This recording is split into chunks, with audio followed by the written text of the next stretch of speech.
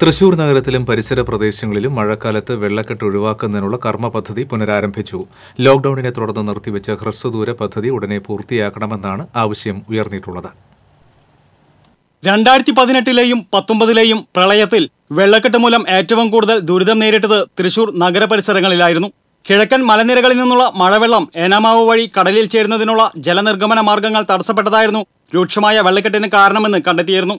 വെള്ളക്കെട്ട് ഒഴിവാക്കുന്നതിനെ കോർപ്പറേഷനും സ്ഥലത്തെ ജനപ്രതിനിധികളായ VS സുനിൽകുമാറും TN പ്രതാപൻ എന്നിവരടക്കമുള്ളവർ ഇടപെട്ട് കർമ്മപദ്ധതി തയ്യാറാക്കിയെങ്കിലും കോവിഡ് ഭീഷണിയും ലോക്ഡൌണും മൂലം പദ്ധതികൾ കാര്യമായി മുന്നോട്ടു പോയില്ല.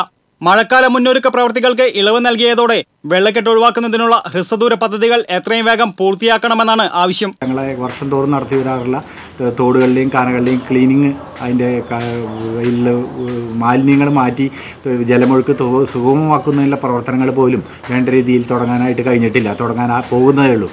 പുഴയ്ക്കലിൽ നിന്നും ഏനാമാവ് വരെയുള്ള KLDC കനാലിൻ്റെ 2 കരകളിലും ഉള്ള ബണ്ടുകളിലുള്ള ഫ്ലഡ് ഔട്ട്ലെറ്റുകളുടെ ചീപ്പുകൾ തുറന്നു വയ്ക്കുക.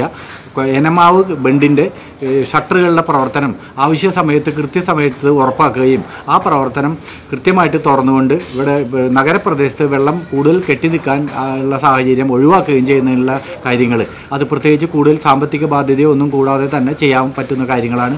കോൾപ്പാടങ്ങളിലെ വലതുകര ബണ്ടിലുള്ള 46 ഫ്ലഡ് ഔട്ട്ലെറ്റുകൾ കൊയ്ത്ത് കഴിഞ്ഞാലുടൻ തുറക്കണമെന്ന ആവശ്യമാണ് ഈ കാര്യത്തിൽ ഏറെ പ്രധാനം. ഏനാമാവ് ഷട്ടറുകളുടെ തകരാർ പരിഹരിക്കാനുള്ള അടിയന്തര നടപടി സ്വീകരിക്കുക, പുതിയ ഫ്ലഡ് ഔട്ട്ലെറ്റുകൾ അടിയന്തരമായി നിർമ്മാണം പൂർത്തിയാക്കുക, ആവശ്യമെങ്കിൽ പമ്പ് സെറ്റുകൾ സ്ഥാപിച്ച് ജലമൊഴുക്കാനുള്ള സംവിധാനമൊരുക്കുക എന്നിങ്ങനെയുള്ള ആവശ്യങ്ങൾ പെരിങ്ങാവ് റീഗൽ വായനശാല അധികൃതർക്ക് നിവേദനമായി സമർപ്പിച്ചിട്ടുണ്ട്. പുഴയ്ക്കൽ മേഖലയിൽ പുതിയ ഫ്ലഡ് ഔട്ട്ലെറ്റുകളുടെയും കുറിഞ്ഞാക്കൽ തുരുത്തിലേക്കുള്ള പാലത്തിന്റെയും നിർമ്മാണം അന്തിമഘട്ടത്തിലാണ്. മഴയ്ക്ക് മുൻപേ വെള്ളക്കെട്ട് ഒഴിവാക്കുന്ന ഹ്രസ്വദൂര നടപടികൾ എത്രയും വേഗം പൂർത്തിയാക്കുകയും ദീർഘദൂര പദ്ധതികൾക്ക് തുടക്കം കുറിക്കുകയും വേണമെന്നാണ് ജനങ്ങളുടെ ആവശ്യം. TCV news, Thrissur.